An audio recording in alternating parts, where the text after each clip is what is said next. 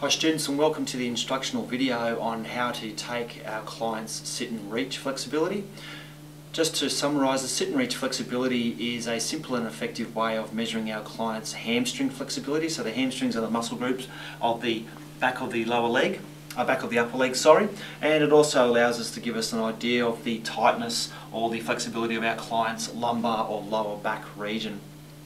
Now, when we're getting our clients to go ahead and perform the sit and reach, the first thing we want our client to do with our clients is explain to them the purpose of the test. So we'd simply go ahead and say the purpose of the sit and reach is to give them to actually find out how flexible your hamstrings are, and also to give us an idea of what your lower back flexibility is like.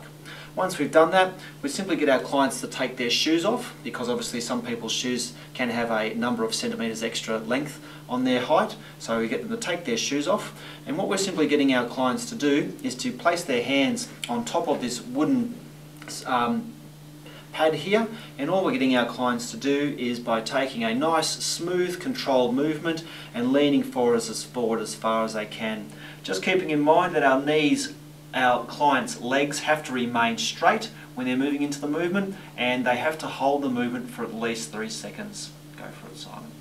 So he's leaning forward, he's reached the position, 1, 2, 3. Once he's finished, I'll hold on to the actual bar, he'll relax back, and then I'll get a measure. So for today, Simon's flexibility for his sit and reach is +2.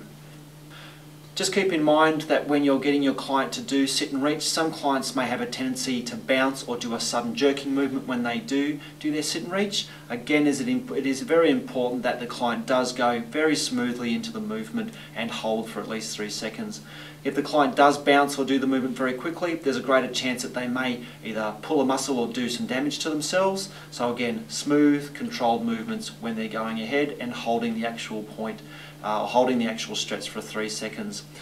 Try not to emphasise the importance of them touching their toes. If a client ends up getting a negative, then that's what they actually achieve in the test. If you find that a client has such poor flexibility that they are well and truly off the actual measuring length there, you can always go ahead and use a ruler as an addition to extend the actual length of the actual sit and reach bench there.